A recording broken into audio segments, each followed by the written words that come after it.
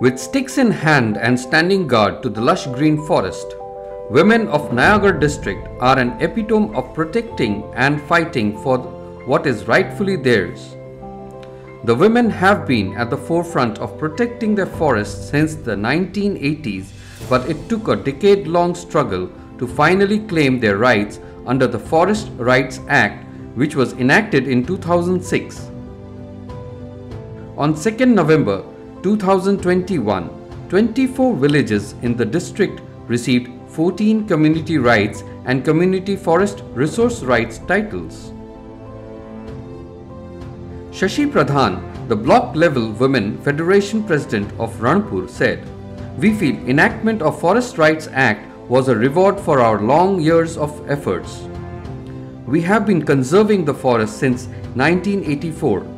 Our forest is our livelihood, food, medicine, fresh air and life. Our forest is the source of everything we need for survival. So, it is our duty to protect and conserve it. The wait was long, the struggle was longer, but it all fell in the right place eventually. We were unaware of Forest Rights Act and our rights over our forest, but after Vasundhara's intervention, we learnt about it. We were resolute to claim the rights." तो मतलब उनका जो भी equipments होगा basically वो सब ले जाते थे ये लोग, और उनको तभी रिटर्न करते थे जब वो लोग जंगल से बाहर आ जाते थे बिना डकने। हाँ, फाइन कितने लोग, पैसा कितने लोग? For 10 long years, we would go from pillar to post asking for what is rightfully ours, but there was complete lack of cooperation, yet we were determined not to give up. Finally, that is how we are here today. One tree will help an individual, but the fact is you will have to plant green areas in cities. Those green areas will also be very important for drainage points in cities, because you also have a situation where today you get rain and you get floods. आज बारिश नहीं होती, बाढ़ आती है।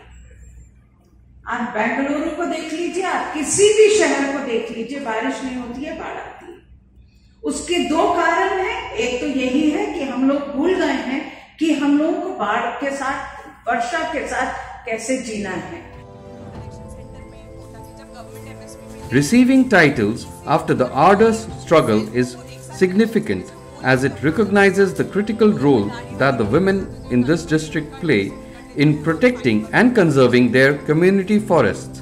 The practice of conserving and protecting their forests from any illegal felling of trees is being actively undertaken in at least 60 villages of the district.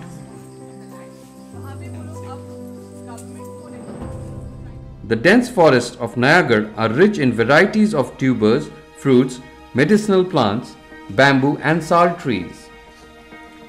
Years ago, illegal logging and smuggling was rampant in these areas. However, since the formation of women-led forest protection committees and patrolling protocols, the instances went down drastically. चर्चा होनी चाहिए, वो भी हमें करनी चाहिए।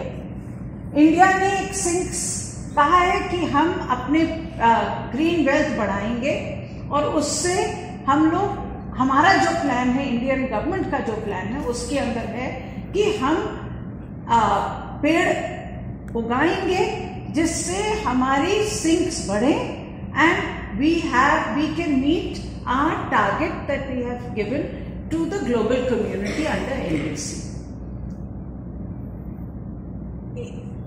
उस चर्चा में मैं घुसूंगी नहीं, क्योंकि उसमें बहुत और चीजें हैं, सिंक्स हैं, मगर उसका बेंचमार्क नहीं है। ये नहीं पता कि कब से बढ़ेंगे, क्या बढ़ेगा, वो दूसरी चीज है। मगर the fact is forests are a very important part of the climate change story going forward. These villages have specific forest management and protection committees for this purpose. Of these, 4 villages which have also received titles under Forest Rights Act have an all-women forest protection committee. One of the villages, Sunita Pradhan, said, "Earlier the forests were managed by men, but this led to more conflict and chaos as men from outside would enter our forests for illegal activities, would indulge in physical violence. To mitigate such situations, we the women folk took charge. We guarded the villages by patrolling on a routine basis. 4 women would guard the forest at a time. We would snatch away the weapons of men who would come to fell our trees and also confiscate their vehicles and other equipment. We would release them only after they paid a fine and committed that they wouldn't venture into our forest or harm it at any cost. Kodarpalli and Sinduria villages, which have received joint titles, surrounded by the Sukaramala Reserve Forest. The villages are inhabited by scheduled caste and scheduled tribe communities who jointly protect and manage the forests. There is a question of minor forest rights. There is a question of major forest rights. And this is not going to be an easy story, and it is not going to be an uncomplicated story. There is also going to be many aspects of it to say, आपने जंगल के rights तो दे दिए, फिर लोगों ने जंगल काट दिए. आपने rights तो दे दिए, मगर उनको ये नहीं पता कि किस तरह से जंगल उगाएं.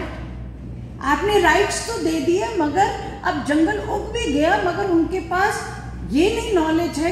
टिम्बर मार्केट तो आप कंट्रोल करते हैं, स्टेट फॉरेस्ट डिपार्टमेंट कंट्रोल करता है. How can the people grow trees, cut them and sell them when the market itself is not deregulated? The market is controlled by the forest department and the forest development corporation.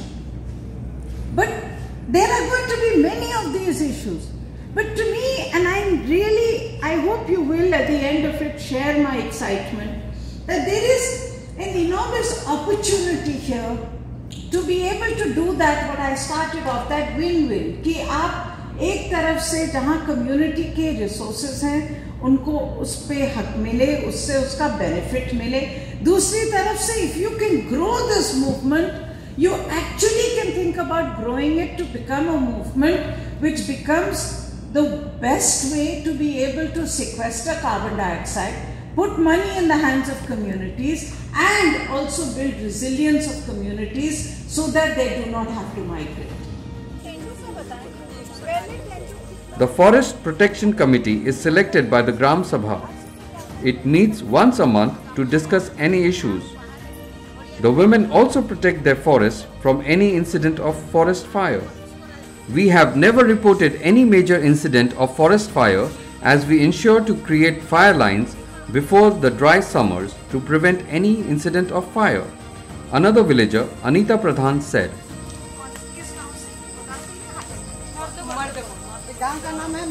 the Forest Protection Committee also lays down strict guidelines for the usage of wood from the forest. The wood can be used for construction or repairing of house, agricultural needs and common utilities, but with prior permission from the committee. Cutting of live trees is strictly prohibited. Non-timber forest produce can be availed by all villagers for both personal and commercial use, but villagers from outside are not allowed to collect non-timber forest products from inside the forest boundary.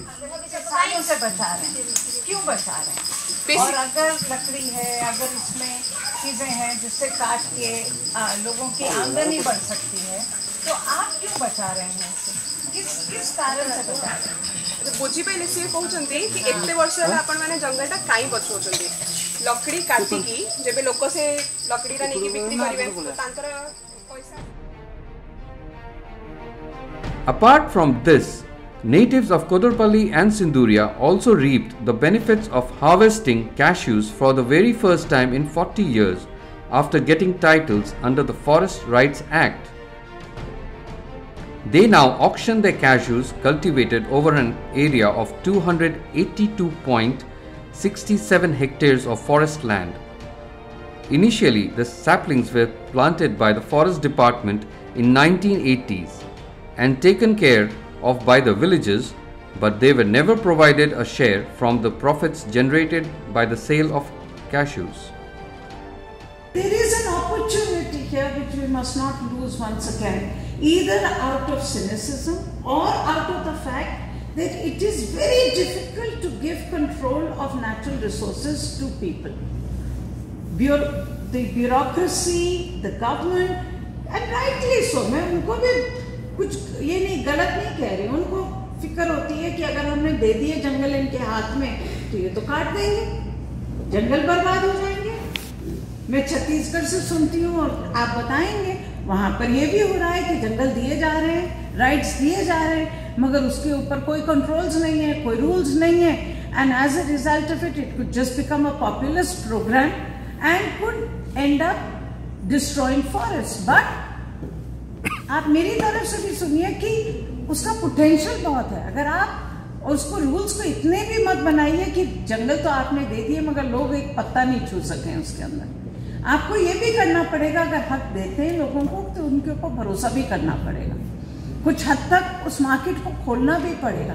आज हम liberalisation की बात करते हैं, deregulation की बात करते हैं, हम ये कभी नहीं कहते कि जो इकोनॉमी सबसे गरीब की है वो सबसे अनडीरेगुलेटेड। Pramila Pradhan, resident of the village, said, "We never generated any income from the cashew plantation. All the revenue directly went to the government and we were treated as daily waged laborers. The rights over sale of cashew is also a reason why our titles were delayed for more than 10 years. After receiving the titles, the forest is legally and rightfully ours, and so is the revenue from the cashew. The residents now earn between rupees 2 to 3 lakhs from the sale of cashews annually."